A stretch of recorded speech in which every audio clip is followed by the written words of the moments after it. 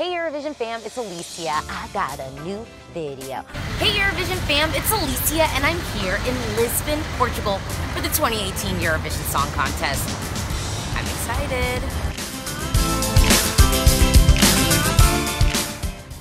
Look at this beautiful view.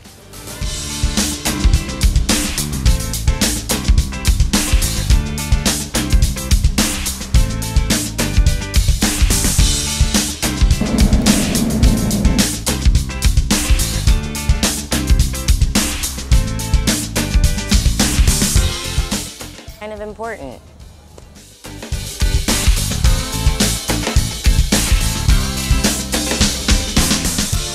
So keep it here.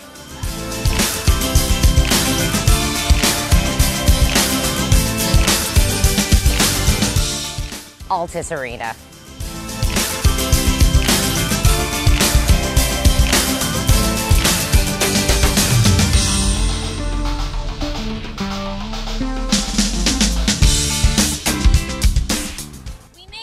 Ta-da! Did you already do something on the amazing welcome bags? Look at these welcome bags. Swag! I have not gotten any swag. Wait, you didn't get a welcome bag? I got no welcome bag, no swag. I don't know what this is, but it's pretty cool. Ooh, oh, this is a power bank. Oh, it's a power bank. Oh yeah, something that I actually needed because they didn't have any outlets. But they don't allow this in the arena for security reasons. Right. And a tile. This is nice. They don't allow this in the arena too for Oh my security gosh, reasons. look at all this swag that I don't have. And a booklet.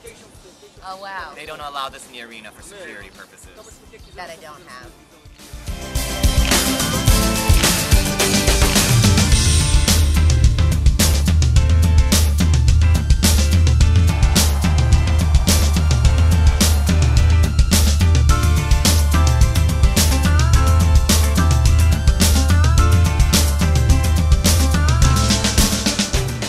So I always tell my friends in America that Eurovision is basically like American Idol meets the Olympics.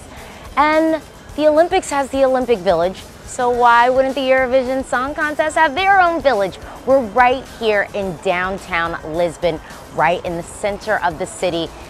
Yeah, you can just really feel that everyone's really excited about Eurovision.